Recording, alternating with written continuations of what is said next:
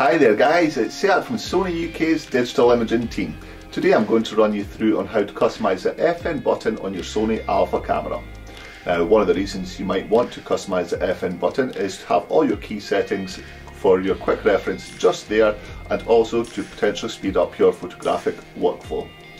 Now, if you press the FN button, what you'll notice you have an upper level of settings and a lower level of settings there as well. These can be customised, as mentioned, the way that you would like. So if we dive into it, if you press menu and scroll through to the second camera icon at the top, through to page number 8, where it says function menu set. Now if we OK that, you'll notice you are in the menu, you have upper and also lower. These are for the upper or lower part of the function menu that you would be setting. Now if we go to the upper one of the settings I like to have there is subject detection. What that essentially means, I can choose between human eye autofocus or animal eye autofocus. Now the other setting that I like to have there is silent shooting.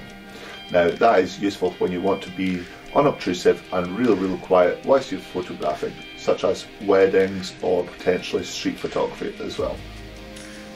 Now if we come out of there and we hit our FN button, you will notice that there has subject detection on the upper top left hand corner, and right next to it we also have silent shooting. Now guys, I hope that this video has been informative for you and will allow you to enjoy your Sony Alpha camera for many years to come. Thanks for watching.